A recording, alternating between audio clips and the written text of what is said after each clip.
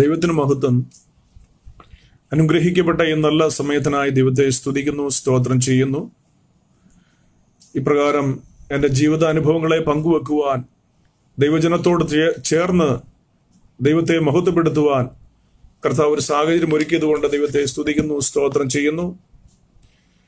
നമ്മുടെ ദൈവവും വീണ്ടെടുപ്പുകാരനുമായ ക്രിസ്തുയേശുവിൻ്റെ നാമത്തിൽ എന്നെ വീക്ഷിക്കുന്ന എല്ലാ ദാസീദാസന്മാർക്കും ദൈവമക്കൾക്കും നോർത്ത് ഇന്ത്യയിലെ മധ്യപ്രദേശിൽ ഭോപ്പാലിൽ നിന്നുമുള്ള ഞങ്ങളുടെ സ്നേഹവും വന്ദനവും ഈ തരുണത്തിൽ ഞാൻ ഓർപ്പിക്കുന്നു.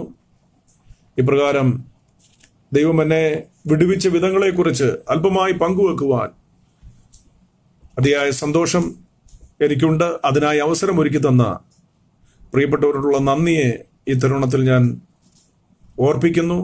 വേഗത്തിൽ തന്നെ എൻ്റെ അനുഭവങ്ങളിലേക്ക് കടന്നു വരുവാനായി ഞാൻ ആഗ്രഹിക്കുന്നു. വളരെ വ്യത്യസ്തമായ ഒരു സാഹചര്യത്തിൽ നിന്നുമാണ് ഈ വിശ്വാസ ജീവിതത്തിലേക്ക് കടന്നു വരുവാൻ കർത്താവ് എന്നെ സഹായിച്ചത്. ജയിലിൽ നിന്നും ജീവിതത്തിലേക്ക് ഉള്ളൊരു യാത്രയായിരുന്നു എൻ്റെ ജീവിതാനുഭവങ്ങൾ. ഒട്ടും പ്രതീക്ഷയ്ക്ക് വകയില്ലാതിരുന്ന ഒരനുഭവത്തിൽ നിന്നും വ്യത്യസ്തമായ ഒരു സാഹചര്യങ്ങളിലൂടെ കർത്താവ് എന്നെ ഈ ജീവിതത്തിലേക്ക് കൊണ്ടുവരുവാനായിട്ടിടയായി തീർന്നു. 1972 കൊല്ലം ജില്ലയിൽ തേവലക്കര എന്ന് പറയുന്ന ചെറിയ ഗ്രാമത്തിൽ മർത്തോമ ബാക്ക്ഗ്രൗണ്ടിൽ ജനിച്ചു വളർത്തപ്പെടുവാൻ ഇടയായി തീർന്നു. 4 മക്കളിൽ ഇളയ മകനായി, അതിൽ 3 ആൺമക്കളിൽ ഇളയ മകനായി ജനിച്ചു വളർത്തപ്പെടുവാൻ കർത്താവ് സഹായിച്ചു. വളരെ ചെറുപ്പം മുതൽ തന്നെ തകർച്ചയുടെയും കണ്ണുനീരിൻ്റെയും കടഭാരത്തിൻ്റെയും പ്രതികൂല സാഹചര്യങ്ങളുടെയും അനുഭവത്തിലൂടെ മുന്നോട്ട് പോകുന്ന ഒരു ജീവിത സാഹചര്യമായിരുന്നു. ആ സമയങ്ങളിൽ കണ്ണുനീരോടെ ആ തകർച്ചയുടെ നടുവിലും സമാധാനമില്ലാതിരിക്കുന്ന സമയത്തും എൻ്റെ മാതാവ് ദൈവസന്നിധിയിൽ കണ്ണുനീരോടെ ദൈവസന്നിധിയിൽ വന്നിരുന്ന് കരയുന്നത് കണ്ടുകൊണ്ടാണ്, ആ കരയുന്ന ദൈവസന്നിധിയിൽ കരയുന്ന മാതാവിന്റെ കണ്ണുനീർ കണ്ടുകൊണ്ടാണ് ഞങ്ങൾ വളർന്നു വരുവാനായിട്ട് ഇടയായി തീർന്നത്. ഇന്ന് സന്തോഷത്തോടെ ഞാൻ പറയട്ടെ, ആ കണ്ണുനീരാണ് ഇന്ന് ഞങ്ങളെ 3 ആൺമക്കളെയും ദൈവദാസന്മാരാക്കി ഭാരതത്തിന്റെ പല സ്ഥലങ്ങളിൽ ശുശ്രൂഷയോടുള്ള ബന്ധത്തിൽ കർത്താവ് ആക്കി വച്ചിരിക്കുന്നത്. ധൈര്യത്തോടെ എനിക്ക് പറയുവാൻ സാധിക്കും, നാം കണ്ണുനീരോടെ ദൈവസന്നിധിയിൽ പ്രാർത്ഥിക്കുന്ന, കണ്ണുനീരോടെ കടന്നു വരുന്ന ഓരോ അനുഭവങ്ങളും നമ്മുടെ ജീവിതത്തിൽ വ്യർത്ഥമാകുകയില്ല. നമ്മുടെ കണ്ണുനീർ വ്യർത്ഥമായി പോകുകയില്ല. വചനം പറയുന്നത് സങ്കീർത്തനം 56:8 ഇപ്രകാരം പറയുന്നു: നീ എൻ്റെ ഉഴൽച്ചകളെ എണ്ണുന്നു, എൻ്റെ കണ്ണുനീർ നിന്റെ തുരുത്തിയിലാക്കി വെക്കണമേ, അത് നിന്റെ പുസ്തകത്തിൽ ഇല്ലയോ?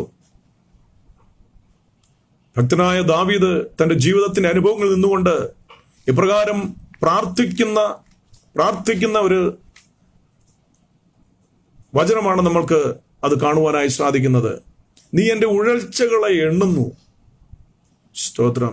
നാം ആശ നഷ്ടപ്പെട്ട് ഉഴന്നു നടക്കുന്ന അനുഭവങ്ങളെ സ്വർഗത്തിലെ ദൈവം കാണുന്നു മാത്രമല്ല, അത് എണ്ണുന്നു, അവൻ കൗണ്ട് ചെയ്യുന്നു എന്നാണ് നമ്മൾക്ക് ആ വചനത്തിൽ നിന്ന് കാണുവാനായി സാധിക്കുന്നത്. മാത്രമല്ല, നാം കണ്ണുനീരോടെ പ്രാർത്ഥിക്കുന്നത് 2 സ്ഥലങ്ങളിലാണ് അത് ശേഖരിക്കപ്പെടുന്നത്. ഒന്ന്, കർത്താവിൻ്റെ തുരുത്തിയിൽ അവ ശേഖരിക്കപ്പെടുന്നു. 2ാമത്, അവന്റെ ഓർമ്മ പുസ്തകത്തിൽ അത് രേഖപ്പെടുത്തിയിരിക്കുന്നു. സ്തോത്രം. അങ്ങനെയുള്ള കണ്ണുനീരിന് ദൈവം ഒരു നാളും നിരസിക്കുകയില്ല. തകർന്ന ഹൃദയത്തോടെ, ആവശ്യഭാരത്തോടെ കണ്ണുനീർ ഒഴുക്കുന്ന നമ്മുടെ കണ്ണുനീരിനെ ദൈവം ആദരിക്കുവാനിടയായിത്തീരും, വൃഥാവാകുകയില്ല. ആ കണ്ണുനീരാണ് ഇന്ന് ഞങ്ങളെ ദൈവസന്നിധിയിൽ നിർത്തിയിരിക്കുന്നത്. സ്തോത്രം. വളരെ വേഗത്തിൽ തന്നെ എൻ്റെ ജീവിതാനുഭവങ്ങളിലേക്ക് ഞാൻ പ്രവേശിക്കട്ടെ. ഞങ്ങളുടെ കുടുംബങ്ങളിൽ നിന്നും ആരും ഈ വിശ്വാസ ജീവിതത്തിൽ ഇല്ലായിരുന്നു. 1991 എൻ്റെ ജ്യേഷ്ഠ സഹോദരൻ വിശ്വാസ സ്നാനം സ്വീകരിച്ച്, ഞങ്ങളുടെ കുടുംബങ്ങളിൽ നിന്നും ആദ്യമായി വിശ്വാസ സ്നാനം സ്വീകരിച്ച് ദൈവസഭയോട് ചേർന്ന് ആത്മാവിലും സത്യത്തിലും ആരാധിക്കുവാനായി മുന്നോട്ട് ഇറങ്ങിത്തിരിച്ചു. തുടർന്ന് അടുത്തടുത്ത വർഷങ്ങളിൽ എൻ്റെ ഏറ്റവും മൂത്ത സഹോദരനും മാതാവും സഹോദരിയും ഒക്കെയും ഈ വിശ്വാസത്തിലേക്ക് കടന്നു വന്നു. എൻ്റെ ജീവിതത്തിലും കർത്താവ് ഒത്തിരി അവസരങ്ങൾ തന്നു. ദൈവത്തെ അറിയുവാനും കർത്താവിനെ സ്നേഹിപ്പാനും അവൻ്റെ വഴികളിൽ നടക്കുവാനും കൽപ്പനകളെ അനുസരിക്കുവാനും ഒക്കെയും ഒത്തിരി അവസരങ്ങൾ എൻ്റെ ജീവിതത്തിൽ കർത്താവ് നൽകി തരുവാനായിട്ട് ഇടയായി തീർന്നു. എന്നാൽ അതെല്ലാം ഞാൻ നിരസിച്ച് എൻ്റെതായിട്ടുള്ള വഴികളിൽ ഞാൻ നടന്ന് അതിൽ സന്തോഷം കണ്ടെത്തുവാനായി ഞാൻ ആഗ്രഹിച്ചു. എൻ്റെ മനസ്സിൽ വന്നിരുന്ന ഏറ്റവും വലിയൊരു ചോദ്യം എന്ന് പറയുന്നത് ഇതായിരുന്നു: ദൈവമുണ്ടെങ്കിൽ എന്തുകൊണ്ട് ഈ വിഷയങ്ങൾ, ഈ കഷ്ടതകൾ, ഈ തകർച്ച, ഈ കടഭാരം ഞങ്ങളുടെ ജീവിതത്തിൽ വരുന്നു എന്നുള്ളതായിരുന്നു എൻ്റെ ചോദ്യം. അതുകൊണ്ട് തന്നെ ദൈവം ഇല്ല എന്നുള്ള, ദൈവം നമ്മുടെ പ്രാർത്ഥന കേൾക്കുന്നില്ല എന്നുള്ള ഒരു മാനസികാവസ്ഥയിലായിരുന്നു, അങ്ങനെ ഒരു നിലവാരത്തിലായിരുന്നു ഞാൻ എൻ്റെ ജീവിതത്തെ മുന്നോട്ട് നയിച്ചുകൊണ്ടിരുന്നത്. തുടർന്ന് ജോലിയോടുള്ള ബന്ധത്തിൽ 93 ഗോവയിലേക്ക് കടന്നുപോയി. ചില ചെറിയ ജോലികളിൽ അവിടെ ആയിരുന്നു. എന്നാൽ ഒട്ടും പ്രതീക്ഷിക്കാത്ത സമയത്ത് ജീവിതത്തിൽ അനുഗ്രഹിക്കപ്പെട്ട ഒരു വഴി ദൈവം എനിക്ക് വേണ്ടി തുറക്കുവാനായിട്ട് ഇടയായി തീർന്നു. മർച്ചന്റ് നേവിയിൽ എനിക്കൊരു അവസരം ലഭിച്ചു. അങ്ങനെ ഞാൻ ചൈനയുടെ കപ്പലിൽ പ്രവേശിക്കുവാനായിട്ട് ഇടയായി തീർന്നു. 6 മാസം ആ ചൈനയുടെ കപ്പലിൽ ജോലി ചെയ്തു. വളരെ വ്യത്യസ്തമായ സാഹചര്യങ്ങളായിരുന്നു. ആ സാഹചര്യങ്ങളുമായിട്ട് പൊരുത്തപ്പെടുവാൻ വളരെ വേഗത്തിൽ തന്നെ ഞാൻ ആഗ്രഹിച്ചു. അതിൽ പൊരുത്തപ്പെടുവാനായിട്ടും ഇടയായി തീർന്നു. എല്ലാത്തിനും സാഹചര്യങ്ങൾ കപ്പലിൽ ഉണ്ടായിരുന്നത് കൊണ്ട് വളരെ പെട്ടെന്ന് തന്നെ കടൽ ജീവിതം ഞാൻ ആസ്വദിക്കുവാനായി തുടങ്ങി. ഞങ്ങൾ 3 ഇന്ത്യക്കാർ മാത്രമേ ആ കപ്പലിൽ ഉണ്ടായിരുന്നുള്ളൂ. അപ്പോൾ വളരെ പെട്ടെന്ന് തന്നെ ഈ ലോകത്തിന്റെ മായകളിലേക്ക് എൻ്റെ ജീവിതത്തെ ഞാൻ തള്ളി നീക്കുവാനായിട്ട് ഇടയായി തീർന്നു. ഈ ലോകം തരുന്നതാണ് ഏറ്റവും സന്തോഷമെന്ന് ഞാൻ ചിന്തിച്ച് എൻ്റെ യൗവനത്തെ ഞാൻ ലോകത്തിലേക്ക് വിട്ടുകൊടുക്കുവാനിടയായി തീർന്നു. പാപ സ്വഭാവങ്ങൾ ഓരോന്നായി എൻ്റെ ജീവിതത്തിലേക്ക് കടന്നു വന്നു. ഞാൻ മദ്യത്തിന്, എല്ലാത്തിനും അതിൽ സാഹചര്യമുണ്ടായിരുന്നു, മദ്യത്തിന് അടിമപ്പെടുവാനിടയായി, പുകവലിക്ക് അടിമപ്പെടുവാനിടയായി, തുടർന്ന് ഡ്രഗ്സുകളിലേക്ക്, മയക്കുമരുന്നുകളിലേക്ക് എൻ്റെ ജീവിതം നീക്കപ്പെടുവാനായിട്ട് ഇടയായി തീർന്നു. ഒരു സമയമായപ്പോൾ ഇപ്രകാരം മയക്കുമരുന്നുകൾ, അതായത് ചരസും ബ്രൗൺ ഷുഗറും ഉപയോഗിക്കാതെ എനിക്ക് ഉറക്കം വരുവാനോ ആഹാരം കഴിക്കുവാനോ കഴിയാത്ത ഒരു അനുഭവം എൻ്റെ ജീവിതത്തിൽ ഉണ്ടായിരുന്നു. അങ്ങനെ ലോകത്തിൻ്റെ പാപത്തിൽ മുങ്ങിയ ഒരു ജീവിത സാഹചര്യത്തിൽ മുന്നോട്ട് പോയിക്കൊണ്ടിരുന്നു. അപ്പോഴും ജീവിതത്തിൽ വളരെ പ്രതീക്ഷകളുണ്ട്, പലതും ചെയ്യണമെന്നുണ്ട്. ചെറുപ്പമാണ്, കയ്യിൽ നിറയെ പൈസയുണ്ട്.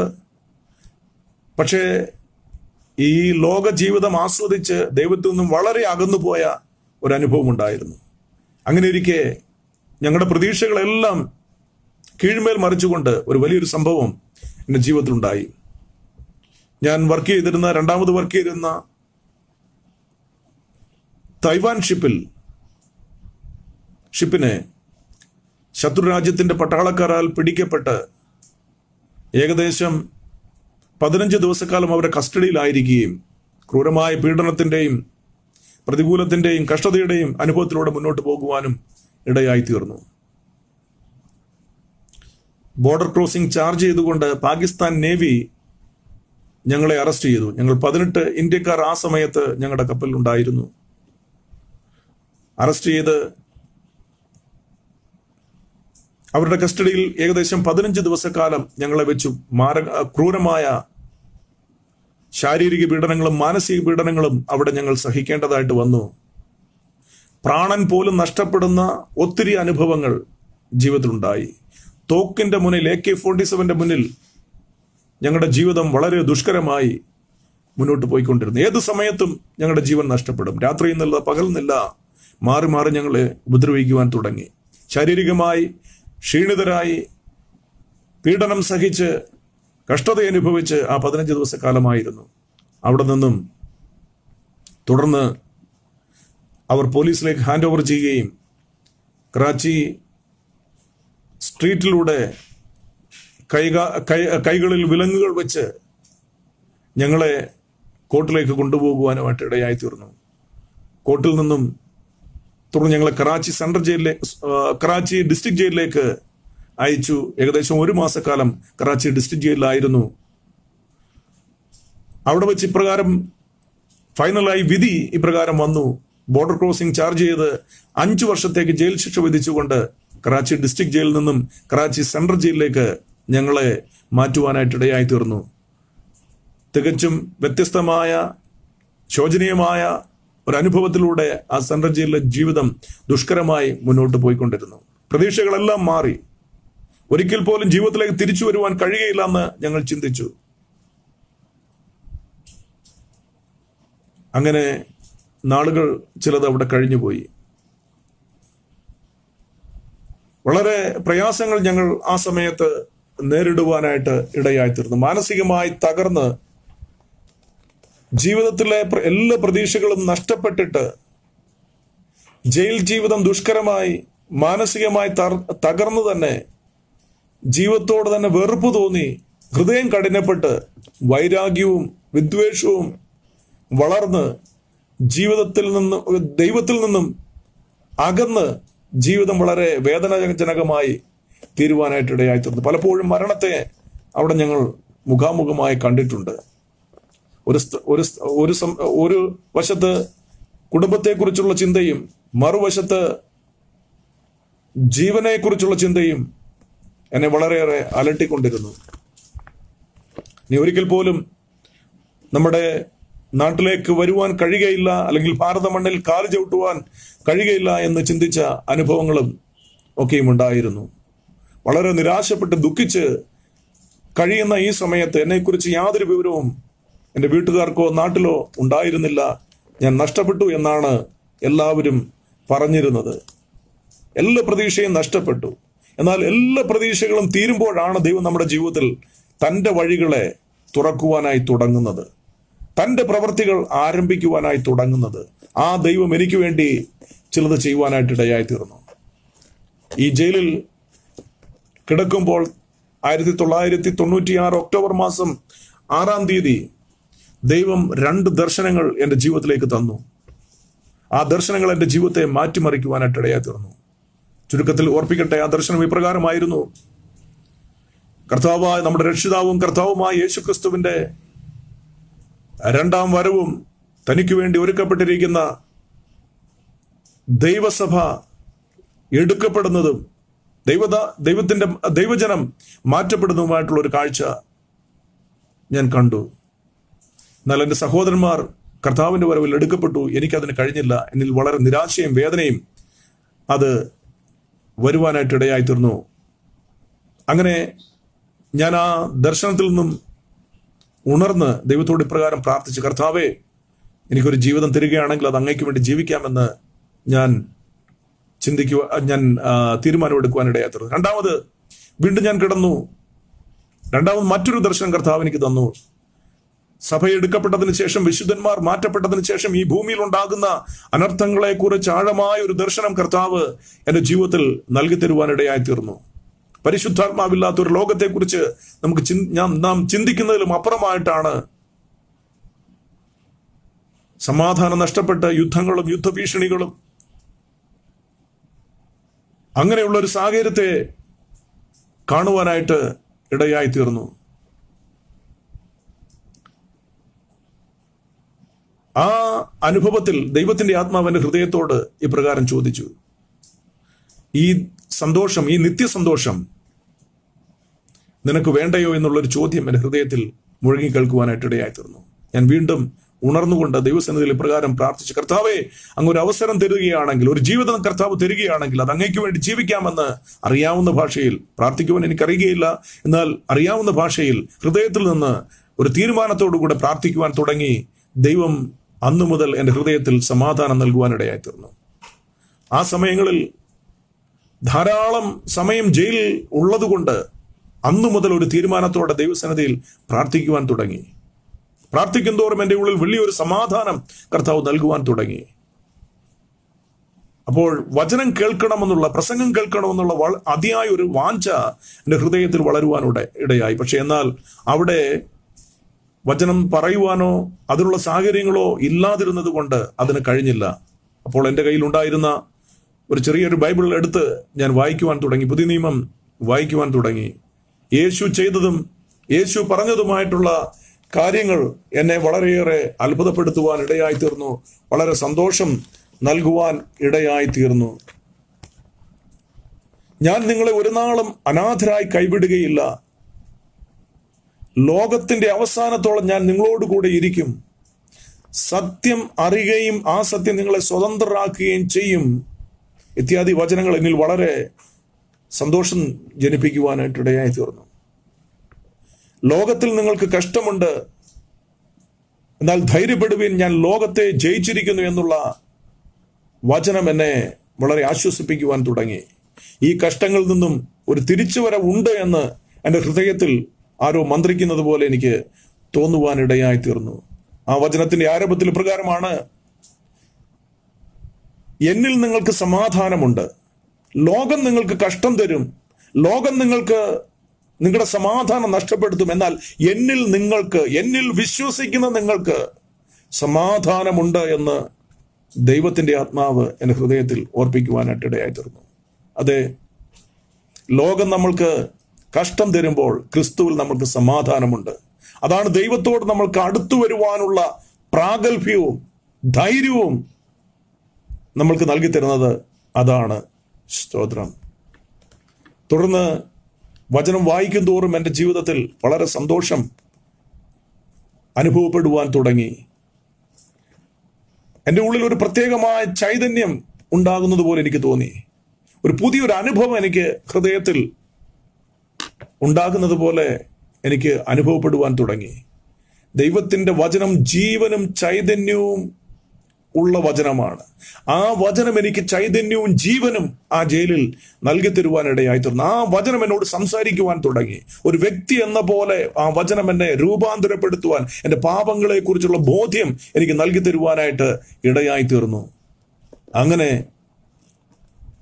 ആ വചനം വായിക്കും തോറും എൻ്റെ ഉള്ളിൽ വളരെ ആശയും മുന്നോട്ട് പോകുവാനുള്ള ധൈര്യവും ഉറപ്പും എൻ്റെ ജീവിതത്തിൽ നൽകി തരുവാനായിട്ട് ഇടയായി തീർന്നു. അങ്ങനെ അപ്പോസ്തല പ്രവൃത്തി 2-ാം അധ്യായത്തിൽ വന്നപ്പോൾ പത്രോസിന്റെ ഒറ്റ പ്രസംഗത്തിൽ 3000 പേർ മാനസാന്തരപ്പെട്ട് സ്നാനപ്പെട്ട് ദൈവസഭയോട് ചേരുന്നതാ എന്നിൽ സ്നാനത്തെക്കുറിച്ചുള്ള ചിന്ത വളർത്തുവാനിടയായി. തുടർന്ന് ശൗലിന്റെ മാനസാന്തരം 9-ാം അധ്യായത്തിൽ എന്നെ വളരെയേറെ ചിന്തിപ്പിച്ചു.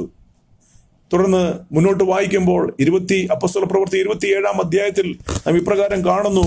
അതിന് 22-ാമത്തെ വാക്യത്തിൽ അത് വായിച്ചപ്പോൾ എന്നോടുള്ള വാഗ്ദത്ത വചനവുമായി ദൈവത്തിന്റെ ആത്മാവ് എനിക്ക് അത് നൽകി തരുവാനിടയായി തീർന്നു. ആ വാക്യം ഇപ്രകാരമാണ് പൗലോസ് ഓർപ്പിക്കുന്നു: കപ്പലിനല്ലാതെ നിങ്ങളുടെ ആരുടെയും പ്രാണന് യാതൊരു ഹാനിയും വരികയില്ല എന്ന് ഉള്ള വചനം എന്നോടുള്ള പ്രോമിസ് വേർഡായി ഞാൻ ഏറ്റെടുത്ത് ദൈവത്തോട് പ്രാർത്ഥിക്കുവാൻ തുടങ്ങി. എൻ്റെ ഉള്ളിൽ പ്രത്യാശ വർദ്ധിച്ചു.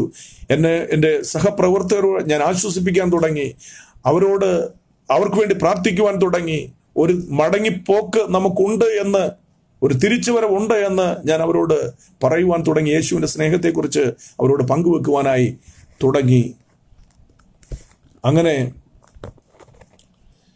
മുന്നോട്ട് കർത്താവിൻ്റെ വേലയിൽ വരുവാനായി ആഗ്രഹിച്ച് തീരുമാനത്തോടെ ദൈവസന്നിധിയിൽ ഞാൻ പ്രാർത്ഥിക്കുവാൻ തുടങ്ങി. തുടർന്ന് എന്ന് ഞാൻ എൻ്റെ ജീവിതത്തെ പൂർണ്ണമായി കർത്താവിൻ്റെ കരങ്ങളിൽ സമർപ്പിച്ചുവോ അന്ന് മുതൽ ദൈവം എനിക്ക് വേണ്ടി പ്രവർത്തിക്കുവാൻ തുടങ്ങി. എല്ലാ പ്രതീക്ഷയും തീർന്ന ഒരു സമയമായിരുന്നു. പക്ഷെ അവിടെ ദൈവം എനിക്ക് വേണ്ടി പ്രവർത്തിച്ചു. എന്ന് ഞാൻ തീരുമാനമെടുത്ത് കർത്താവിന്റെ സന്നിധിയിൽ എന്നെ തന്നെ സമർപ്പിച്ചുവോ അന്നു മുതൽ കർത്താവ് എനിക്ക് വേണ്ടി ഹല്ലേലൂയ പ്രവർത്തിക്കുവാൻ തുടങ്ങി. 5 വർഷത്തേക്ക് ജയിൽ ശിക്ഷ വിധിച്ചിരുന്ന ഞങ്ങളെ 1.5 വർഷമായപ്പോഴേക്കും അത്ഭുതകരമായി കർത്താവ് ആ പാകിസ്ഥാനിൽ നിന്നും വിടുവിക്കുവാൻ ഇടയായി തീർന്നു. ആ കറാച്ചി സെൻട്രൽ ജയിലിൽ നിന്നും ജീവിതത്തിലേക്ക് ഒരു മടങ്ങിവരവെന്നുള്ള നിലവാരത്തിൽ സർവശക്തനായ ദൈവം ഞങ്ങളെ നടത്തി. കപ്പൽ ഉൾപ്പെടെ, കപ്പലും അവരുടെ കസ്റ്റഡിയിലായിരുന്നു, ആ കപ്പൽ ഉൾപ്പെടെ ഞങ്ങളെ റിലീസ് ചെയ്ത് ഇന്ത്യൻ മണ്ണിലേക്ക് 1.5 വർഷത്തിന് ശേഷം ഞങ്ങൾ കാല് ചവിട്ടുവാൻ കർത്താവ് അവസരം തന്നു. ഈ സമയങ്ങളിലൊക്കെയും ഞങ്ങളുടെ നാട്ടിൽ, ദേശത്ത് ഞാൻ നഷ്ടപ്പെട്ടു, മരിച്ചുപോയെന്നായിരുന്നു വാർത്ത പറഞ്ഞിരുന്നത്. എന്നാൽ എൻ്റെ മാതാവും സഹോദരങ്ങളും ദൈവസന്നിധിയിൽ ദിവസങ്ങൾ ഉപവസിച്ചും പ്രാർത്ഥിച്ചും പ്രാർത്ഥനയിൽ മുന്നോട്ട് പോയി. എന്നാൽ എന്നെക്കുറിച്ചുള്ള യാതൊരു മറുപടിയും ആ സമയങ്ങളിൽ ഇല്ലായിരുന്നു. അങ്ങനെ ഇരിക്കെ ഞങ്ങളുടെ ദേശത്തിൻ്റെ സഹോദരങ്ങൾ പോകുന്ന ആ ചെറിയ സഭ ഈ വിഷയം ഏറ്റെടുത്ത് ദൈവസന്നിധിയിൽ പ്രാർത്ഥിക്കുവാൻ തുടങ്ങി. എൻ്റെ വിഷയത്തിന് വേണ്ടി എൻ്റെ ഭവനത്തിൽ 21 ദിവസം ഉപവസിച്ച് പ്രാർത്ഥിക്കുവാനായി ആരംഭിച്ചു. ആ പ്രാർത്ഥനയുടെ ആരംഭ ദിവസത്തിൽ ഒരു ദൈവദാസൻ ദേശത്തിൽ കടന്നു വന്ന് ഞങ്ങളുടെ ഭവനത്തിലേക്ക് വന്നിട്ട്, ഈ കൂട്ടായ്മയിൽ വന്നിട്ട് ഞങ്ങൾക്ക് വേണ്ടി പ്രാർത്ഥിക്കുവാൻ തുടങ്ങി. ദൈവത്തിന്റെ ആത്മാവ് ശക്തമായി ഇപ്രകാരം ആലോചന കൊടുത്തു: ഈ ഉപവാസത്തിന്റെ 3 ഘട്ടങ്ങളിലായി ദൈവത്തിന്റെ വിടുവിക്കുന്ന കരങ്ങളെ നിങ്ങൾ കാണുമെന്ന് അവർക്ക് ആലോചന കൊടുത്തു. അവർ അത് ഏറ്റെടുത്ത് ദൈവസന്നിധിയിൽ പ്രാർത്ഥിക്കുവാൻ തുടങ്ങി, വിശ്വാസത്തോടെ പ്രാർത്ഥിക്കുവാൻ തുടങ്ങി. അപ്രകാരം തന്നെ 7ാമത്തെ ദിവസം എൻ്റെ ഭവനത്തിൽ ഒരു ടെലഗ്രാം ഇപ്രകാരം ചെല്ലുവാനായിട്ട് ഇടയായി തീർന്നു: your sun is going to release from Karachi central jail. അത് ലഭിച്ചപ്പോൾ അനേകരും പ്രിയപ്പെട്ടവർ പറഞ്ഞു, പരിസരത്തുള്ളവർ പറഞ്ഞു, ബന്ധുക്കൾ പറഞ്ഞു, ഇത് തെറ്റായിട്ടുള്ളൊരു സന്ദേശമായിരിക്കാം എന്ന് പറഞ്ഞു. എങ്കിലും പ്രാർത്ഥിക്കുന്ന സഭ അത് വിശ്വാസത്തോടെ ഏറ്റെടുത്ത് പ്രാർത്ഥിക്കുവാൻ തുടങ്ങി. തുടർന്ന് 14ാമത്തെ ദിവസം കറാച്ചി സെൻട്രൽ ജയിലിൽ നിന്ന് ഞങ്ങൾ വിടുവിക്കപ്പെട്ട് ഇന്ത്യൻ മണ്ണിൽ കാല് ചവിട്ടിയ ദിവസമായിരുന്നു ആ 14ാമത്തെ ദിവസം. ആ 2ാം ഘട്ടത്തിലും ദൈവം തന്റെ വാഗ്ദത്തത്തെ പൂർത്തീകരിപ്പാനിടയായി തീർന്നു. തുടർന്ന് ചില ദിവസങ്ങൾ കസ്റ്റംസ് ക്ലിയറൻസുമായി ഉള്ള ബന്ധത്തിൽ ആയിരുന്നു. അതിനുശേഷം ഭവനത്തിലേക്ക് മടങ്ങി വന്നു. ഞാൻ പറയട്ടെ ദൈവമക്കളെ, ഞാൻ ഭവനത്തിൽ വന്നപ്പോൾ എനിക്ക് വേണ്ടി പ്രാർത്ഥിക്കുന്ന, ഉപവസിക്കുന്ന, ദൈവസന്നിധിയിൽ കരയുന്ന ദൈവമക്കളുടെ നടുവിലേക്ക് ആ 21ാമത്തെ ദിവസം ഉപവാസത്തിന്റെ അവസാന സെക്ഷനിൽ പ്രാർത്ഥിച്ചു കൊണ്ടിരിക്കുന്ന ദൈവമക്കളുടെ നടുവിലേക്ക് ദൈവം എന്നെ കൊണ്ടുവന്ന് എത്തിക്കുവാനായിട്ട് ഇടയായി തീർന്നു. ഹല്ലേലൂയ. 1ാം നൂറ്റാണ്ടിൽ സഭ ശ്രദ്ധയോടെ പത്രോസിന് വേണ്ടി പ്രാർത്ഥിച്ചപ്പോൾ, പത്രോസ് കാരാഗൃഹത്തിൽ കിടന്ന് ഉറങ്ങുമ്പോൾ, പിറ്റേ ദിവസം പത്രോസിനെ കൊല്ലുവാനായി തുടങ്ങുകയാണ്. എന്നാൽ പത്രോസ് കിടന്നുറങ്ങുമ്പോൾ ദൈവജനം ശ്രദ്ധയോടെ പ്രാർത്ഥിക്കുന്നു. സ്വർഗത്തിലെ ദൈവം തന്റെ പ്രവൃത്തി പത്രോസിന് വേണ്ടി കാരാഗൃഹത്തിൽ ഇറക്കി.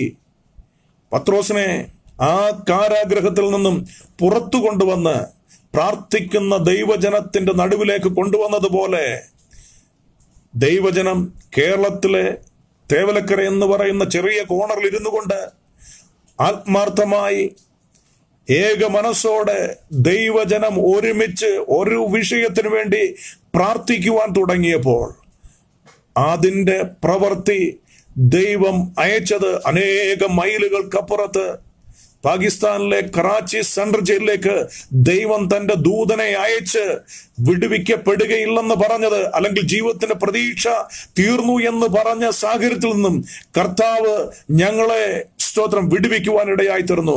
പത്രോസിന് വേണ്ടി കാരാഗൃഹത്തിൽ ദൂതനെ ഇറക്കിയതുപോലെ സ്വർഗത്തിലെ ദൈവം ഞങ്ങൾക്ക് വേണ്ടി, ഞാൻ വിശ്വസിക്കുന്നു, എനിക്ക് വേണ്ടി ഹല്ലേലൂയ കാരാഗൃഹത്തിലേക്ക് തന്നെ ദൂതനെ അയച്ച് സ്തോത്രം അവിടെ നിന്നും ഞങ്ങളെ വിടുവിക്കുവാനായിട്ട് ഇടയായി തീർന്നു. ജീവനോടെ മടങ്ങി വരുവാൻ കർത്താവ് ഞങ്ങളെ സഹായിച്ചു.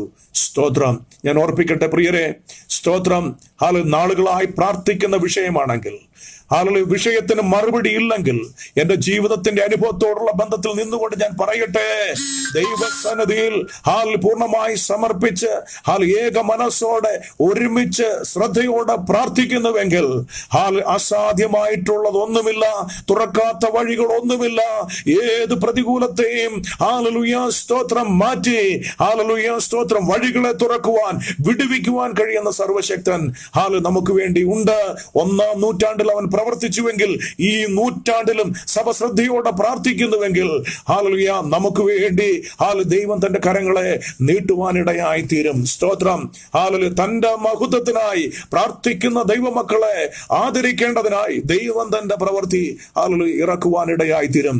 സ്തോത്രം. എത്ര വലിയ കാരാഗ്രഹമായാലും, എത്ര വലിയ ബന്ധനമായാലും, പുറം കാണാതെ വണ്ണം ഇരുളടഞ്ഞ അനുഭവമാണെങ്കിലും ഇന്ന് സ്തോത്രം എന്നെ കേൾക്കുന്ന പ്രിയരെ, സ്തോത്രം, ഹല്ലേലൂയ, വിശ്വാസത്തോടെ, ഉറപ്പോടെ, ധൈര്യത്തോടെ ദൈവത്തിന് നിങ്ങളുടെ വിഷയങ്ങളുമായി വരുന്നുണ്ടെങ്കിൽ സ്തോത്രം, തീർച്ചയായും ദൈവം നിങ്ങളെ ആദരിക്കുവാൻ ഇടയായി തീരും. കണ്ണുനീരിനൊരു വിലയുണ്ട്, കണ്ണുനീരിനൊരു മറുപടിയുണ്ട്, പ്രാർത്ഥനയ്ക്ക് വിലയുണ്ട്. അതിന്റെ വിടുതൽ ദൈവം അയക്കുക തന്നെ ചെയ്യും. സ്തോത്രം, ഹല്ലേലൂയ. എത്ര വലിയ പ്രയാസങ്ങളായാലും, എത്ര വലിയ പ്രതികൂലങ്ങളായാലും അതിനെ സ്തോത്രം, ഹല്ലേലൂയ, ജയിപ്പാനുള്ള ആത്മശക്തി കർത്താവ് നമ്മൾക്ക് നൽകി തരുവാനായിട്ട് ഇടയായി തീരും. സ്തോത്രം. ഒരു സഭ 10-20 പേർ അടങ്ങുന്ന ചെറിയൊരു സഭ കേരളത്തിലെ ഒരു കോർണറിൽ ഇരുന്ന് പ്രാർത്ഥിച്ചപ്പോൾ അതിന്റെ പ്രവൃത്തി ആ കാരാഗ്രഹത്തിൽ ദൈവം അയച്ച് അവിടെ നിന്ന് തന്നെ വിടുവിക്കുവാനായിട്ട് ഇടയായി തീർന്നു. ജീവനോടെ ഏത് ദേശം ഞാൻ നഷ്ടപ്പെട്ടു എന്ന് പറഞ്ഞോ, മരിച്ചുപോയി, മൺമറഞ്ഞുപോയി എന്ന് പറഞ്ഞുവോ, ആ ദേശത്തോട് ജീവിക്കുന്ന ദൈവമുണ്ടെന്ന്, കാരാഗ്രഹത്തിന്റെ അനുഭവത്തിൽ നിന്നും വിടുവിക്കുവാൻ കഴിയുന്ന ദൈവം ഇന്നും ജീവിക്കുന്നു എന്ന്, അത്ഭുതങ്ങളുടെ ദൈവം ഇന്നും ജീവിക്കുന്നു എന്ന് പറയുവാൻ കർത്താവ് കൃപ ചെയ്തു. ഞങ്ങളുടെ ദേശത്തോട് സാക്ഷ്യം പറഞ്ഞു. സ്തോത്രം, ഹല്ലേലൂയ. പരസ്യമായി ദേശത്തിൽ സ്തോത്രം, സ്നാനത്തിനു വേണ്ടി തയ്യാറായി, സ്നാനത്തിനായി ഞാൻ ഒരുങ്ങി. ഞാൻ പറയട്ടെ, അത്ഭുതമെന്ന് പറയട്ടെ, ഞാൻ സ്നാനക്കുളത്തിലേക്ക് ഇറങ്ങുമ്പോൾ എന്നോടൊപ്പം സ്നാനപ്പെടുവാൻ മറ്റ് 15 പേരെയും കൂടെ ദൈവം ഒരുക്കി. ഞങ്ങൾ 16 പേർ ഒരുമിച്ച് സ്തോത്രം സ്നാനക്കുളത്തിലേക്ക് ഇറങ്ങി. സഭ വിഷയം ഏറ്റെടുത്ത് പ്രാർത്ഥിച്ചു. സഭയിലും ദൈവം അത്ഭുതം പ്രവർത്തിച്ചു. ഒരുമിച്ച് 16 പേർ സ്നാനപ്പെട്ട് സഭയോട് ചേർന്നു. സഭയും ദൈവം വളർത്തുവാൻ തുടങ്ങി. സ്തോത്രം, ഹല്ലേലൂയ. ഇന്ന് പകൽക്കാലം സ്തോത്രം, ഇന്ന് രാത്രികാലം ഹല്ലേലൂയ, എനിക്ക് പറയുവാനുള്ളത് സ്തോത്രം, ഹല്ലേലൂയ, വിശ്വാസത്തോട് പ്രാർത്ഥിച്ചാൽ ഒന്നും അസാധ്യമല്ല. ഹല്ലേലൂയ, ഹല്ലേലൂയ, സ്തോത്രം, ഹല്ലേലൂയ. തുടർന്നും സ്തോത്രം സ്നാനപ്പെട്ട് ദൈവസഭയോട് ചേർന്ന് ആത്മാവിലും സത്യത്തിലും ആരാധിച്ച് ഞാൻ മുന്നോട്ട് പോയിക്കൊണ്ടിരുന്നു. ദൈവവേലയ്ക്കായി എൻ്റെ ജീവിതത്തെ ഞാൻ സമർപ്പിച്ചു. എന്നാലും തുടർന്നും 10 വർഷത്തോളവും ഞാൻ ജോലി ചെയ്യുവാൻ ഇടയായി തീർന്നു. ഈ തുടർന്നുള്ള 97-ലാണ് ഞാൻ സ്നാനപ്പെട്ട് മുന്നോട്ട് സഭയിൽ വരുന്നത്. അതിനുശേഷം 10 വർഷം 2007 വരെ എൻ്റെ ജോലിയോടുള്ള ബന്ധത്തിൽ ഞാനായിരുന്നു. ലോകത്തിന്റെ പല ഭാഗങ്ങളിലേക്ക് കർത്താവ് എന്നെ അയച്ചു, നന്മകൾ തന്നു. പ്രതികൂലങ്ങളിൽ നിന്നും, ആ കഷ്ടതയിൽ നിന്നും, തകർച്ചയിൽ നിന്നും കരകയറുവാൻ കർത്താവ് ഞങ്ങളെ സഹായിച്ചു. തുടർന്ന് ഞാൻ പറയട്ടെ, ഈ 10 വർഷത്തിലും ഒത്തിരി മരണത്തെ മുഖാമുഖം കണ്ട അനുഭവങ്ങൾ എൻ്റെ ജീവിതത്തിൽ ഉണ്ടായിരുന്നു. വേഗത്തിൽ ഞാൻ 1-2 കാര്യങ്ങൾ ഓർപ്പിക്കട്ടെ. 2000-ൽ സൊമാലിയയിലെ കടൽ കൊള്ളക്കാരാൽ ഞങ്ങൾ പിടിക്കപ്പെട്ട് അവരുടെ കസ്റ്റഡിയിൽ, അവരുടെ തോക്കിന്റെ മുനയിൽ 24 hours 24 മണിക്കൂർ മരണത്തെ കണ്ടുകൊണ്ട് ഇരിക്കുന്ന ഒരു അനുഭവമുണ്ട്. എന്നാൽ അവരുടെ കയ്യിൽ നിന്ന് കർത്താവ് ഞങ്ങളെ വിടുവിക്കുവാൻ ഇടയായി തീർന്നു. തുടർന്ന് 2001-ലെ ഭൂകമ്പത്തിൽ നിന്നും, ഗുജറാത്തിൽ നിന്നും ഭൂകമ്പത്തിൽ നിന്നും അത്ഭുതകരമായി കർത്താവിനെ വിടുവിച്ചു. 2004-ൽ ലോകത്തെ നടുക്കിയ ലക്ഷക്കണക്കിന് ആൾക്കാർ മൺമറഞ്ഞു പോയ സുനാമി തിരകളിൽ നിന്നും അത്ഭുതകരമായി കർത്താവ് എന്നെ വിടുവിക്കുവാനിടയായി തീർന്നു. ആ സമയത്ത് കപ്പലിൽ നടുക്കടലിലായിരുന്നു. എന്നാൽ സ്തോത്രം, ദൈവം ഞങ്ങളെ ആ വലിയ ആപത്തിൽ നിന്നും വിടുവിക്കുവാനിടയായി. 2006 അവസാന സമയത്ത് ഒരു വലിയൊരു ബോട്ട് ആക്സിഡന്റിൽ നിന്നും ദൈവം അത്ഭുതകരമായി എന്നെ വിടുവിച്ചു. എന്നോടൊപ്പം ഉണ്ടായിരുന്ന 22 പേർ ആ ബോട്ട് ആക്സിഡന്റിൽ ഈ ലോകത്തിൽ നിന്നും മാറ്റപ്പെട്ടു. എന്നാൽ ദൈവം അത്ഭുതകരമായതിൽ നിന്ന് എന്നെ വിടുവിക്കുവാനായിട്ട് ഇടയായി തീർന്നു. അങ്ങനെ ജീവിതത്തിൽ ഒത്തിരി അനുഭവങ്ങൾ, മരണത്തെ മുഖാമുഖം കണ്ട ഒത്തിരി അനുഭവങ്ങൾ എൻ്റെ ജീവിതത്തിലുണ്ടായി. കടലിൽ നിന്നുള്ള ആപത്ത്, കരയിൽ നിന്നുള്ള ആപത്ത്, കള്ളന്മാരുള്ള ആപത്ത്, ഇങ്ങനെ നിരവധിയായ പ്രയാസങ്ങൾ, കഷ്ടതകൾ എൻ്റെ ജീവിതത്തിൽ സഹിച്ചു. 2007 ഞാൻ എൻ്റെ ജോലി റിസൈൻ ചെയ്തുകൊണ്ട് സുവിശേഷ വേലയ്ക്കായി എൻ്റെ ജീവിതത്തെ സമർപ്പിച്ച് മുന്നോട്ട് ഇറങ്ങിത്തിരിക്കുവാനിടയായി. 2007 എൻ്റെ ജോലി രാജിവെച്ചുകൊണ്ട് മണക്കാല ഫെയ്ത്ത് തിയോളജിക്കൽ സെമിനാരിയിൽ വേദപഠനത്തിനായി കടന്നു പോകുവാൻ ഇടയായി തീർന്നു. 6 വർഷക്കാലം സെമിനാരിയിൽ പഠിച്ച് ഗ്രാജുവേറ്റ് ചെയ്ത് അവിടെ നിന്നും ഗുജറാത്തിലേക്കും 2013 അവിടെ നിന്നും ഞങ്ങൾ ഭോപ്പാലിലേക്കും കടന്നു വന്ന് ഒരു പൈനിയർ വർക്ക് കർത്താവ് തന്ന നിയോഗത്തിൽ ഏറ്റെടുത്ത് പ്രവർത്തിച്ചു കൊണ്ടിരിക്കുന്നു. ആദ്യ 1 വർഷം ഒരു വിശ്വാസികൾ പോലും ഇല്ലായിരുന്നു. എന്നാൽ വിശ്വാസത്തോടെ ഞങ്ങൾ പ്രാർത്ഥിച്ചു. ദൈവം ഞങ്ങളെ മുന്നോട്ട് കൊണ്ടുപോയി. ഇന്ന് ഹിന്ദി ആരാധനയിൽ, ഹിന്ദി ഭാഷയിലുള്ള ആരാധന ഞങ്ങളുടെ സഭ മുന്നോട്ട് പോകുന്നു. 2 മിഷൻ ഫീൽഡുകളും ഇതിനോടൊപ്പം തുടങ്ങുവാൻ തക്കവണ്ണം കർത്താവ് സഹായിച്ചു. മിഷണറിമാരെ അയച്ച് അവിടെ പ്രവർത്തനങ്ങൾ, ഗ്രാമങ്ങളിൽ പ്രവർത്തനങ്ങൾ ചെയ്യുവാൻ തക്കവണ്ണം കർത്താവ് ഞങ്ങളെ സഹായിച്ചു കൊണ്ടിരിക്കുന്നു. ഇപ്പോൾ ഭോപ്പാലിൽ രഹബോത്ത് ഹാർവസ്റ്റ് മിഷൻ ചർച്ച് എന്നുള്ള പേരിൽ ദൈവരാജ്യത്തിൻ്റെ വ്യാപ്തിക്കായി ഞങ്ങൾ പ്രവർത്തിച്ചു കൊണ്ടിരിക്കുന്നു. ഗ്രാമാന്തരങ്ങൾ കടന്നുപോയി അനേകരോട് സുവിശേഷം പറയുന്നു. അനേക അനുഭവങ്ങളും പ്രതികൂലങ്ങളും ഞങ്ങൾ പലപ്പോഴും നേരിട്ടു. 2 പ്രാവശ്യം സുവിശേഷ വിരോധികളാൽ അല്പം പ്രയാസങ്ങൾ ഞങ്ങൾ നേരിട്ടു. എന്നാൽ അവരുടെ കൈ ഞങ്ങളുടെ മേൽ ഭാരമാകാതെ വണ്ണം ദൈവം ഞങ്ങളെ കുടുംബമായി അവരുടെ കയ്യിൽ നിന്ന് വിടുവിക്കുവാൻ ഇടയായി തീർന്നു. സ്തോത്രം. ദൈവജനം ഞങ്ങൾക്ക് വേണ്ടി പ്രാർത്ഥിക്കുക, ഇവിടുത്തെ പ്രവർത്തനത്തിന് വേണ്ടി പ്രാർത്ഥിക്കുക. സ്തോത്രം. ഈ ദൈവം സർവശക്തനാണ്. അവൻ നമ്മെ ഒരു നാളും കൈവിടാത്തവനാണ്. നന്മയല്ലാതെ ഒന്നും അവൻ നമ്മുടെ ജീവിതത്തിൽ ചെയ്യുന്നില്ല. സ്തോത്രം. നമ്മുടെ ജീവിതത്തിൽ തിന്മയ്ക്കായി വരുന്നത് പോലും നന്മയ്ക്കായി തീർക്കുന്നവനാണ് നമ്മുടെ ദൈവം. ഇന്ന് രാത്രികാലം ഞാൻ ഓർപ്പിക്കട്ടെ, അവസരങ്ങൾ ദൈവം തരുമ്പോൾ ആ അവസരങ്ങളെ ഉപയോഗിക്കുവാനായി കർത്താവ് നമുക്ക് കൃപ നൽകട്ടെ. എന്നെ കേൾക്കുന്ന യൗവനക്കാരെ, എൻ്റെ ജീവിതത്തിൻ്റെ അനുഭവത്തിൽ നിന്നുകൊണ്ട് ഞാൻ പറയട്ടെ, നമ്മുടെ ജീവിതത്തിൻ്റെ ഏറ്റവും പ്രധാനപ്പെട്ട ഒരു പീരീഡാണ് നമ്മുടെ യൗവനം എന്ന് പറയുന്നത്. ഈ സമയത്ത് അത് നമ്മൾ ലോകത്തോടുള്ള ബന്ധത്തിൽ നഷ്ടപ്പെടുത്തി കളയാതെ ദൈവത്തെ പ്രസാദിപ്പിക്കുന്ന, കർത്താവിൻ്റെ ഹിതത്തെ അനുസരിച്ച് നടക്കുന്ന അനുഭവമാണെങ്കിൽ അത് നമ്മുടെ ജീവിതത്തിൽ നന്മയ്ക്കായിട്ട്, അത് നമ്മുടെ ജീവിതത്തിൽ അനുഗ്രഹത്തിനായിട്ട് കർത്താവ് തീർക്കുവാനായിട്ട് ഇടയായിത്തീരും. അവസരങ്ങൾ നിഷേധിക്കരുത്.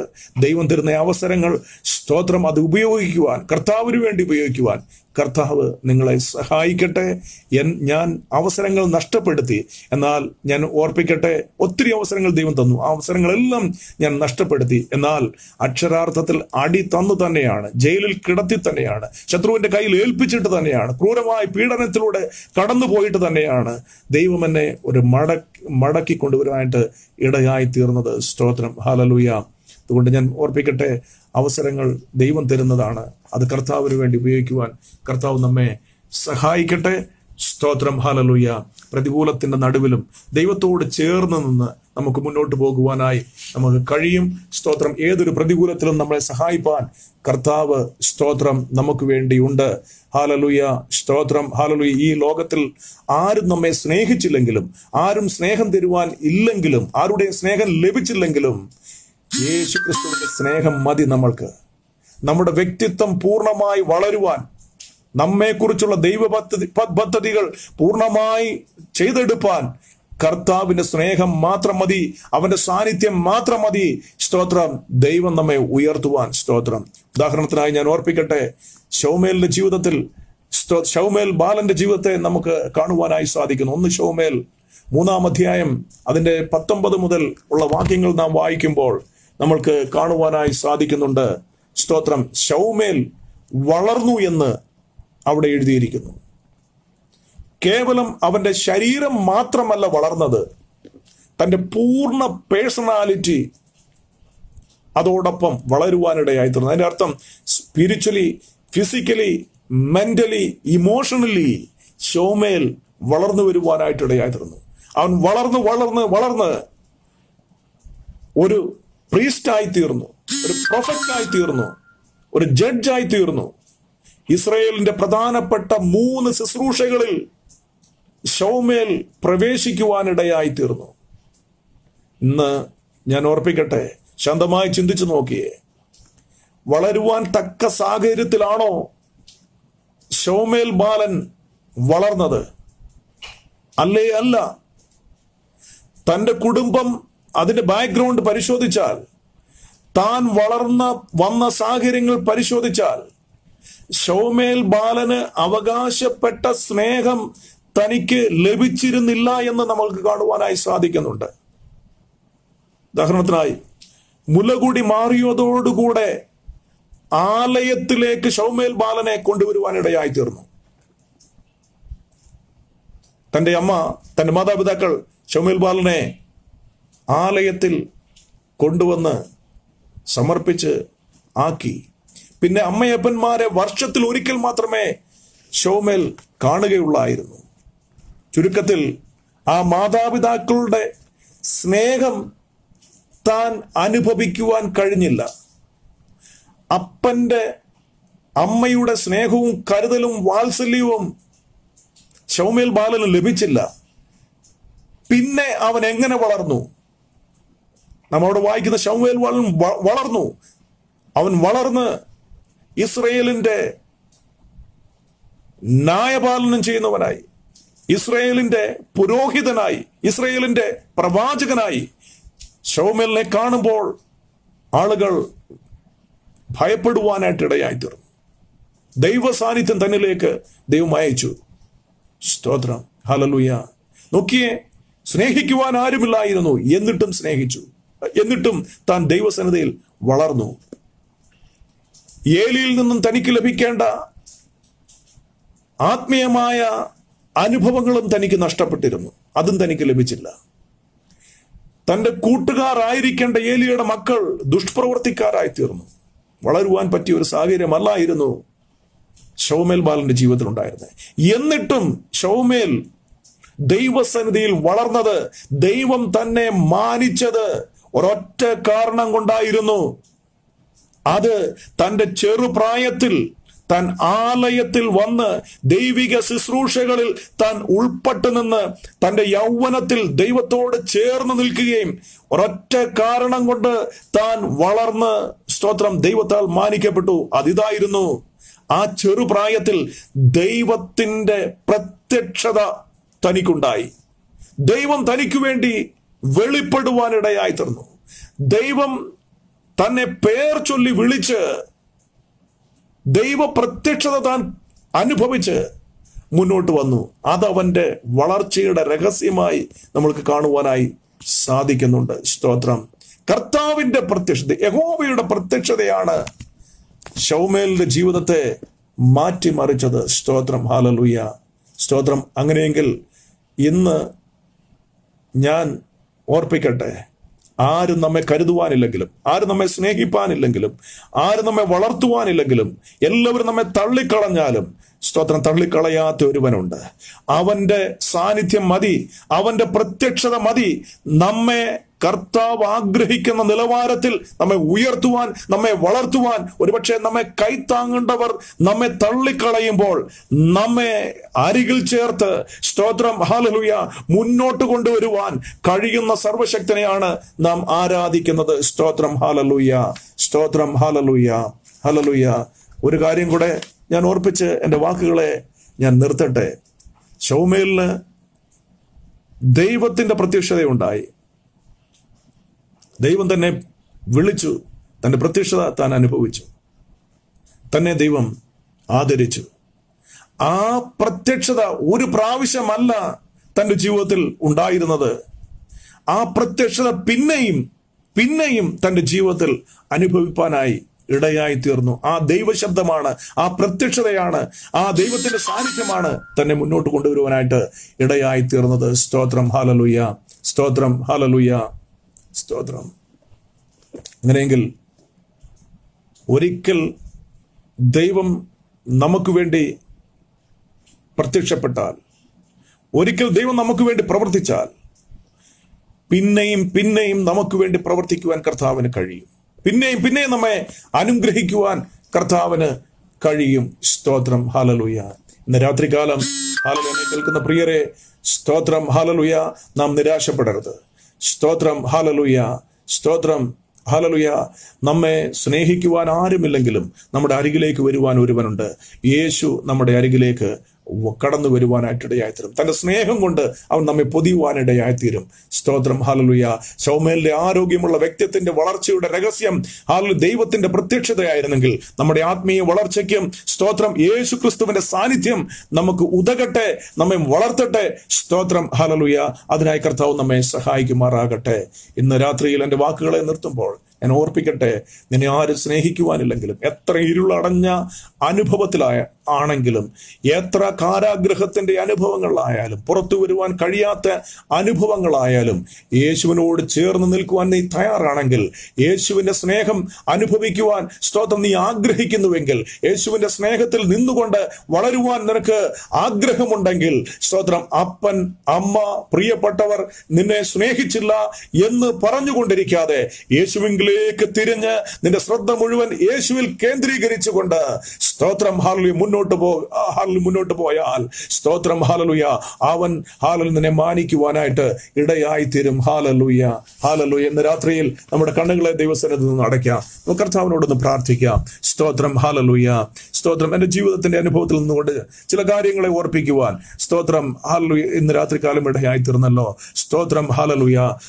സ്തോത്രം, നമ്മെ തന്നെ ദൈവകരങ്ങളിലേക്കൊന്ന് സമർപ്പിക്കാം. എനിക്ക് വേണ്ടി പ്രവർത്തിച്ച, എനിക്ക് വേണ്ടി കാരാഗ്രഹത്തിൽ ഇറങ്ങിയ സ്തോത്രം, ഹല്ലേലൂയ, സർവശക്തന്റെ കരം ഇന്ന് രാത്രിയിൽ നമ്മുടെ ജീവിതത്തിലും വെളിപ്പെടേണ്ടതിനായി ദൈവത്തോട് നമുക്ക് പ്രാർത്ഥിക്കാം. ദൈവം ആഗ്രഹിക്കുന്ന നിലവാരത്തിൽ നമ്മളെ വളർത്തട്ടെ. സ്തോത്രം, നമ്മളെ ഉയർത്തട്ടെ. മനുഷ്യൻ ഉയർത്തിയാൽ അതിനൊക്കെ ഒരു പരിധിയുണ്ട്, എന്നാൽ ദൈവം ഉയർത്തിയാൽ അതിനൊരു പരിധിയില്ല. സ്തോത്രം, പരിധിയില്ലാതെ കൊണ്ട് നമ്മളെ സ്നേഹിക്കുവാൻ കഴിയുന്ന ആ സർവശക്തന്റെ കരങ്ങളിലേക്ക് നമ്മെ ഏൽപ്പിച്ചു കൊടുത്തുകൊണ്ട് പ്രാർത്ഥിക്കാം. സ്തോത്രം, അസാധ്യമായിട്ടുള്ള ഒന്നുമില്ല. എത്ര പ്രതികൂലങ്ങൾ നിറഞ്ഞതായാലും അവിടെയും നമുക്ക് വേണ്ടി ഇറങ്ങി വരുവാൻ കഴിയുന്ന കർത്താവിനെ സ്തുതിച്ചുകൊണ്ട്, അവനെ ആരാധിച്ചുകൊണ്ട് മുന്നേറുവാൻ കർത്താവ് നമ്മെ സഹായിക്കട്ടെ. സ്തോത്രം, ഒരു വാക്കിൽ നമ്മെ തന്നെ സമർപ്പിച്ചുകൊണ്ട് പ്രാർത്ഥിക്കാം. പരിശുദ്ധ ദൈവമേ, സ്വർഗീയ നല്ല കർത്താവേ, ഈ നല്ല സമയത്തിനായി ഞങ്ങൾ അങ്ങേ സ്തുതിക്കുന്നു. കർത്താവേ, ഇപ്രകാരം സ്തോത്രം ലൈവിൽ കൂടെ അടിയന്റെ ജീവിത അനുഭവങ്ങളെ പങ്കുവെക്കുവാൻ, കർത്താവ് നടത്തിയ വിധങ്ങളെ കുറിച്ച് പറയുവാൻ തക്കവണ്ണം ഒരു സാവകാശം സ്വർഗത്തിലെ ദൈവം എന്റെ ജീവിതത്തിൽ ഒരുക്കിയത് ഓർത്ത് ഞങ്ങൾ കർത്താവെ അങ്ങേ സ്തുതിക്കുന്നു, സ്തോത്രം ചെയ്യുന്ന കർത്താവെ. ഇന്ന് ഈ ഹല്ലേലൂയ അനുഭവങ്ങളെ കേട്ട ഹല്ലേലൂയ പ്രിയപ്പെട്ടവരെ ദൈവകരങ്ങളിലേക്ക് ഏൽപ്പിച്ച് പ്രാർത്ഥിക്കുന്ന കർത്താവെ, ഹല്ലേലൂയ, ജീവിതത്തിന്റെ പ്രതികൂലത്തിന്റെ നടുവിൽ, അസമാധാനത്തിന്റെ നടുവിൽ, കണ്ണുനീരിന്റെ നടുവിൽ, തകർച്ചയുടെ നടുവിൽ, കടഭാരത്തിന്റെ നടുവിൽ ആയിരിക്കുന്ന പ്രിയപ്പെട്ടവരോട് കർത്താവെ നീ ഇടപെടണമേ. അവരുടെ ജീവിത സാഹചര്യങ്ങളെ മാറ്റണമേ കർത്താവെ. ഹല്ലേലൂയ, അവർക്ക് സ്തോത്രം കർത്താവെ, പുതുവഴികൾ തുറക്കപ്പെടണം. ദൈവത്തിന്റെ കരം അനുകൂലമായി ഇരുന്ന് കർത്താവെ നീ അവരെ മാനിക്കണമെന്ന് പ്രാർത്ഥിക്കുന്ന കർത്താവെ. ഏതു സമയത്തും കണ്ണുനീരോടെ ദൈവസന്നിധിയിൽ അടുത്തു വരുവാൻ തക്കവണ്ണം പ്രിയപ്പെട്ടവരെ കർത്താവെ അങ്ങ് ഒരുക്കണമെന്ന് പ്രാർത്ഥിക്കുന്ന കർത്താവെ. സ്തോത്രം, ഞങ്ങളുടെ കണ്ണുനീർ വ്യർത്ഥമല്ല, ഞങ്ങളുടെ പ്രാർത്ഥന വ്യർത്ഥമല്ല. സ്തോത്രം കർത്താവെ, അത് ഹല്ലേലൂയ കർത്താവെ, ഞങ്ങളുടെ ഉഴൽച്ചകളെ കർത്താവ് എണ്ണുന്നല്ലോ. ഹല്ലേലൂയ കർത്താവ്, ഞങ്ങളുടെ കണ്ണുനീർ നിന്റെ തുരുത്തിയിൽ ഉണ്ടല്ലോ, അത് നിന്റെ ഓർമ്മ പുസ്തകത്തിൽ കർത്താവെ നീ എഴുതി ചേർത്തിട്ടുണ്ടല്ലോ. അതോർത്ത് ഞങ്ങൾ അങ്ങേ സ്തുതിക്കുന്ന കർത്താവെ. ഹല്ലേലൂയ, ഇന്ന് രാത്രികാലം കർത്താവെ, ഹല്ലേലൂയ, ഈ ഹല്ലേലൂയ അനുഭവങ്ങളെ കേട്ട പ്രിയപ്പെട്ടവരുടെ ഹൃദയത്തിൽ കർത്താവെ അങ്ങ് പ്രവർത്തിക്കണമേ. ഒരു സ്വർഗീയ സമാധാനം അവർക്ക് നൽകണമേ. വിഷയങ്ങൾക്ക് ഒരു പരിഹാരം അവർക്ക് നൽകണമേ കർത്താവെ. സ്തോത്രം, ഹല്ലേലൂയ. ശ്രദ്ധയോടെ വിഷയങ്ങൾക്ക് മുൻപിൽ പ്രാർത്ഥിപ്പാൻ, ഹല്ലേലൂയ, തുറക്കാത്ത വാതിലുകൾ തുറക്കപ്പെടുവാൻ കർത്താവെ നീ ഇടയാക്കണമെന്ന് പ്രാർത്ഥിക്കുന്ന കർത്താവെ. കറാച്ചിയിലേക്ക് ഇറങ്ങിയ കറാച്ചി സെൻട്രൽ ജയിലിലേക്ക് ഇറങ്ങിയ ദൈവ സാന്നിധ്യം പ്രിയപ്പെട്ടവരുടെ ജീവിതത്തിലും ഇരുളടഞ്ഞവരുടെ സ്തോത്രം അനുഭവങ്ങളിലും കർത്താവെ പ്രിയപ്പെട്ടവർക്ക് വേണ്ടി ഇറങ്ങുവാൻ തക്കവണ്ണം കർത്താവ് സഹായിക്കണമേ. ചില രോഗങ്ങൾ ഹല്ലേലൂയ സൗഖ്യമാകുവാൻ ഇടയാക്കണമേ. ചിലരുടെ ഹൃദയങ്ങൾ ഹല്ലേലൂയ പരിവർത്തനം ഉണ്ടാകുവാൻ ഇടയാക്കണമേ. ചിലരുടെ ജീവിതങ്ങൾ രൂപാന്തരപ്പെടുവാൻ ഇടയാക്കണമേ. ചിലരുടെ ജീവിതത്തിൽ ഹല്ലേലൂയ ജീവനും ചൈതന്യമുള്ള വചനത്തിന്റെ ഹല്ലേലൂയ സ്തോത്രം ഹല്ലേലൂയ ആ ശക്തി വെളിപ്പെടുവാൻ കർത്താവെ, അത് അവരെ സ്വതന്ത്രമാക്കുവാൻ ഇടയാക്കണമെന്ന് പ്രാർത്ഥിക്കുന്നു. സ്വർഗത്തിലെ ദൈവം അങ്ങനെ ചെയ്യുന്നതിനായി സ്തോത്രം കർത്താവേ. രാത്രിയിൽ അവസരം തന്ന കർത്താവിന് ഞങ്ങൾ നന്ദി പറയുന്നു. പ്രിയപ്പെട്ടവർക്ക് ഓർത്ത് പ്രാർത്ഥിക്കുന്നു. ദൈവം അവരെ അനുഗ്രഹിക്കണമേ, പ്രവർത്തനങ്ങളെ അനുഗ്രഹിക്കണമേ. സ്തോത്രം. അനേകർക്ക് ആശ്വാസമാക്കി കർത്താവ് തീർക്കണം. രാത്രിയിൽ കർത്താവ് സമസ്ത വിഷയങ്ങളെ ഏൽപ്പിക്കുന്നു. കർത്താവ് അനുഗ്രഹിക്കപ്പെട്ട ആരാധന ഞങ്ങൾക്ക് നൽകണമേ. അങ്ങേ ആത്മാവിൽ സത്യത്തിന് സ്തുതിപ്പാൻ ഇടയാക്കണം. പ്രാർത്ഥന കേൾക്കുന്നത് കൊണ്ട് സ്തോത്രം. യേശു ക്രിസ്തുവിന്റെ ധന്യമുള്ള നാമത്തിൽ സ്വർഗീയ പിതാവേ, ആമേൻ. എന്നെ കേട്ട എല്ലാവർക്കും ഒരിക്കൽ കൂടി ഹൃദയംഗമായി നന്ദി പറയുന്നു. ഞങ്ങളെ ഓർത്ത് പ്രാർത്ഥിക്കുക. കർത്താവ് നമ്മെ എല്ലാവരും ധാരാളമായി അനുഗ്രഹിക്കട്ടെ. ഇതിന് അവസരം തന്ന പ്രിയപ്പെട്ടവരുള്ള പ്രത്യേകമായ നന്ദി ഓർപ്പിച്ചുകൊണ്ടൊരു വാക്കുകൾ നിർത്തുന്നു. ദൈവം നമ്മെ ധാരാളമായി അനുഗ്രഹിക്കട്ടെ.